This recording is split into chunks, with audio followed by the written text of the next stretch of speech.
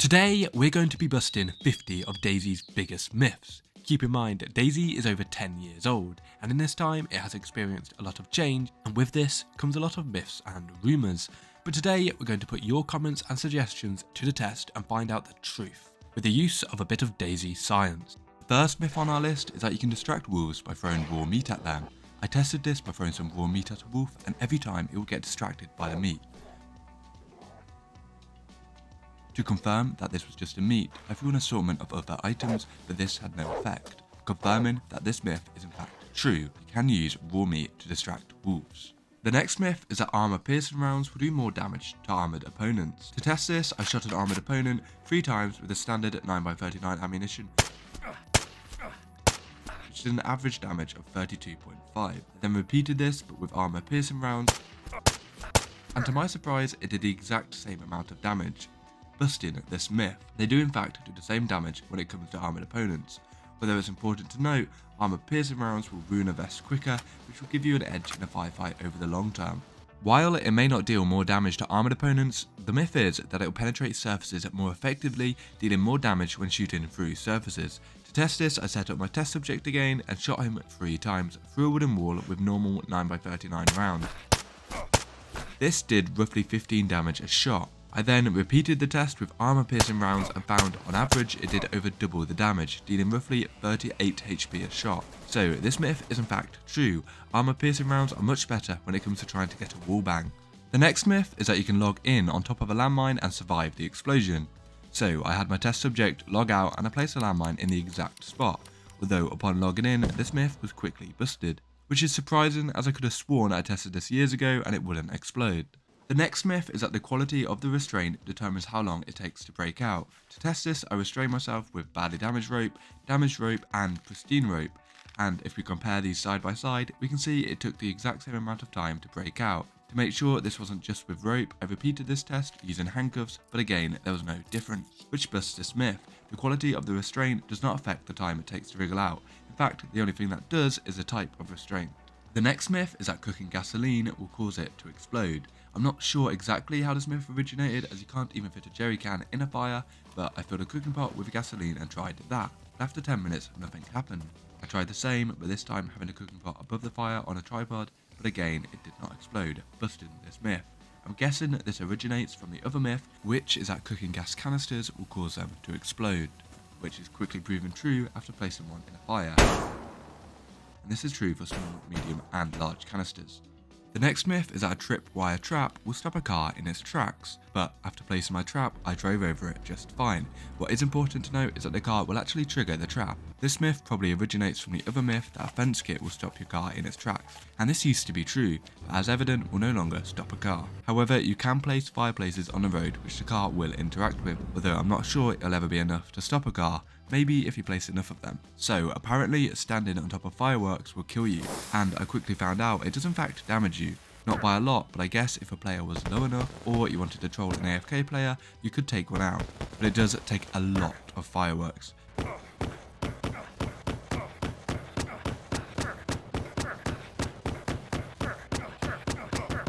So this myth is true, and I'd love to see someone pull it off. The next myth is that all armour gives the same health protection, the only difference being the durability. It's important to note not all vests are armour. For example, an assault vest and high capacity vest won't protect you any more than just wearing no vest. The vests that do give you protection are police vests, press vests and plate carriers. And when using an AKM, the police vest will take 45 HP damage. The same can be said for the press vest, which on average also takes 45 HP damage. What is surprising is that when shot wearing a plate carrier, it only does 27 HP damage. Keep in mind that all these damages are only for when using the AKM. For example, shooting a player in the chest with no armour does about 90 damage. So a police and press vest will reduce damage by half, whereas a plate carrier by 3 times the amount. Again, I could have sworn that they all used to give the same protection, perhaps the plate carrier received a buff in a previous update. So this myth is kind of true, a police vest and press vest will offer the same protection in terms of one direct shot, although a plate carrier is better and will offer more protection.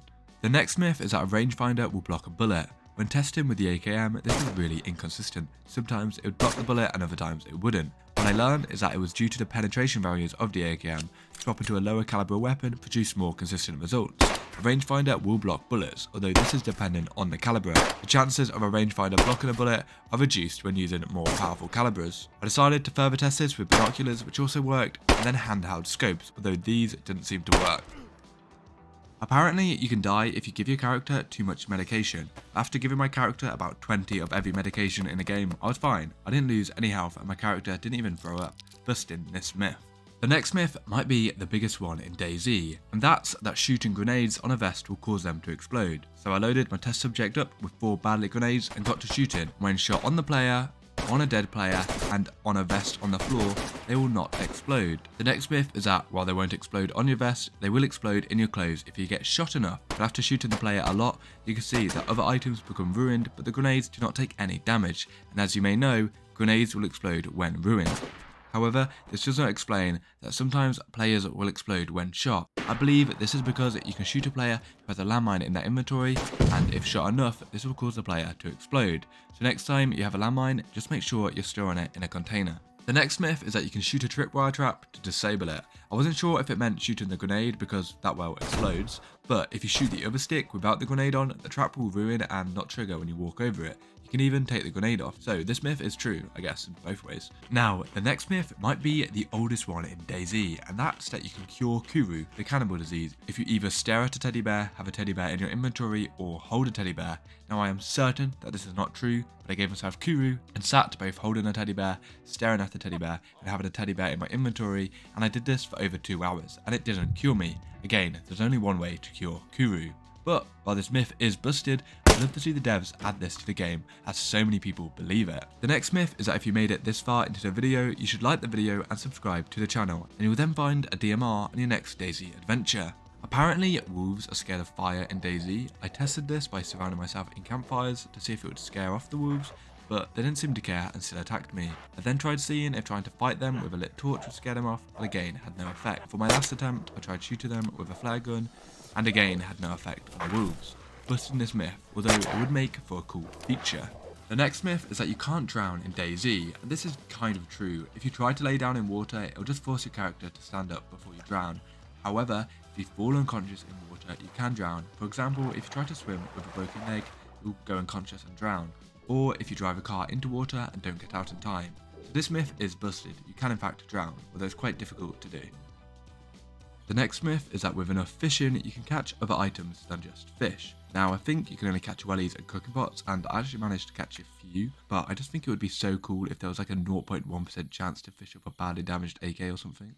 Now, the next myth is one of my own. I was so certain you could fish without bait on your hook. In fact, I'm sure this used to be the case, and that bait just increased your chances. But after fishing for half an hour with no bait, I caught nothing. So apparently the condition of your ammo doesn't affect the likelihood of a weapon jam. Like, badly damaged ammunition is just as good as pristine. So I loaded up an AKM with a few mags of badly damaged ammo, and after spraying hundreds of it didn't jam once. Now, just for comparison, using a badly damaged weapon jams like every few shots. This actually really surprised me. I was then interested to see if the condition of the magazine had an effect, and while it does make your weapon jam occasionally, it's nowhere near as often as a badly damaged weapon. So I guess, to conclude, the condition of the weapon is most important, then the condition of the mag, and then the condition of the ammo doesn't really matter. The next myth is that you can kill a player with a flashbang. So I threw a flashbang at my test subject, and if it lands in close range, it does about 20 damage to an unarmoured opponent. So after 5 flashbangs, I actually managed to kill him. So yes, this myth is true. With enough flashbangs, you can take out an opponent. So I've heard if you line it up just right and you're on low enough health, you can take out 2 people at once when you F11. And I mean, there's only really one way to test this. And to my surprise, it's actually true. So I guess if you only have 1 bullet, this could come in useful. A similar myth is that you can't F11 with a rubber slug, and again, there's only one way to test this. This myth is busted. While rubber slugs are ineffective against other players, they work just fine on yourself. The next myth is that a radio attached to your backpack will protect you from a bullet. After shooting in the same spot with and without a radio, it did the exact same amount of damage, so this myth is busted. A similar myth is that weapons on your back will protect you from bullets, but again, the bullets just go straight through the weapon. I'm guessing this all stems from the myth that if you're holding something, it'll protect you from bullets. For example, a car door will reduce damage when shot. The best for this is actually sheet metal, which deflects nearly every shot. Although this doesn't work on all items, with a backpack, the bullets, again, just go straight through. At first I thought it was only heavy items that protected you, but the cooking part works just fine. I guess it all comes down to the material, but I was surprised to find out the myth was true. Apparently you can throw an item and it will distract a zombie, and this does actually work. You can kind of control the zombie as it will become alert and run towards the impact of the item, although it does make the zombie more alert and more likely to spot you, so you're probably better off just sneaking around. The next myth is that a bear will stop attacking you if you lie down, and I first thought this was true as it actually stopped, but I think it just has a range on its charge, as when I did it standing up, the same thing happened. Pretty sure this myth exists because the bear's AI behaves a lot like a zombie's, like it struggles to detect you if you don't move. You can even distract bears by throwing items instead of zombies. For example, if a bear attacks you and you just don't move after waking up from unconsciousness, it just won't notice you. So I guess there's some truth to the myth. Lying down won't stop an attack, but it will stop a bear from noticing you. The next myth is that if you tie a player up with barbed wire, it will constantly cut them if they try to escape. And I think this is less than a myth and more of a misconception.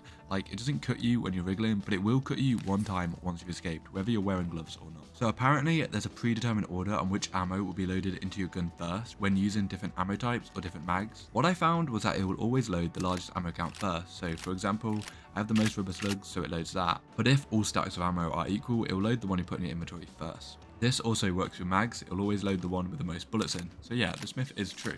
The next myth is that punching with a grenade will cause it to explode. As discussed earlier, grenades explode when ruined. So if I give a grenade 1 HP and punch with it, it should become ruined and explode. And as expected, this myth is true. Another grenade myth is that you can pick up another player's grenade and repin it. But as evident, we didn't have the option. However, this definitely used to be true, but I guess it was removed as it doesn't really make sense. The next myth is that you can shoot a player's gun to ruin it out of their hand. And while it took a lot of bullets, this myth is in fact true, and I think it's a nice little feature. So apparently the Gorka visor adds protection, it even says so in the item description, but after testing shooting the test subject in all parts of the helmet, it gave the exact same protection with and without the visor. In fact, it actually one-shot the player when using the visor in one of the shots. So no, this myth is busted, it does not add any protection. The description should probably be changed. The next myth is that you can't shoot through water in DayZ, and there is some truth to this. Water will slow down your bullet a lot, so if there's a decent amount of water between you and your target, you won't hit them. However, if it's shallow, you can still hit them. The next myth is that a welder mask or gas mask will protect you from flashbangs, but I tested all the masks and was blinded every single time, busting this myth. Apparently, you can use gasoline to boil your food. Now, this definitely used to work, but they must have patched it as it just resulted in my food burning. So this myth is now busted. The next myth is that if you shoot a pistol in a chest holster, it will take damage and eventually ruin. Now, after shooting it, I thought this myth was busted, but it only actually started taking damage after the chest holster is ruined, so there is some truth to the myth. The next myth is that dead bodies will protect you from bullets, and as evident in this clip, this is actually true, but it could be worth hiding in bodies in firefights. Apparently, if you wear a burlap sack, it will protect you from being flashbanged, but this myth was quickly busted. I also heard that you can't be blinded while in a car, and well, as evident, this is not true, although sometimes the car will block the vision of the flashbang and you won't be blinded, so there's a bit of truth to it. The next myth is that if you eat a vitamin before eating raw meat, you'll be fine. To test this, I ate raw food with no vitamins, and in less than a minute I was ill and my character was being sick. I then repeated the test, but I ate a vitamin pill first, and I was completely fine and didn't get sick. So this myth is true, so if you're in a pinch, you could get away with eating raw meat. The next myth is that the type of knife you use affects how much meat you'll get from any animal. And after testing every knife, we got the same amount of meat from every cow. What I did find was the amount of meat yield was dependent on how many bullets you used to kill the animal. If you actually spray an animal, you'll get barely any food compared to a well-calculated shot. I also tested the quality of the knife you use, but using a badly damaged knife will yield pristine meat. The only thing it does seem to affect is the quality of the bones. The next myth is that a sprint attack will do more damage than a heavy attack. I was convinced that this was true, but once again I've been proven wrong, as both attacks dealt the same amount of damage to our test subject. And the final myth is that you can only ruin a car by shooting the engine. Now I originally thought this was true as I sprayed the car and it did no damage, but the fact is you can only damage a car if you shoot a part labelled fender, bumper or engine, but the engine is still the quickest way to ruin it completely. And that's it for today's video. I hope you learned something new because I definitely did. I really enjoyed delving into some of the science behind DayZ, so if you'd like to see a second video, comment your myths down below.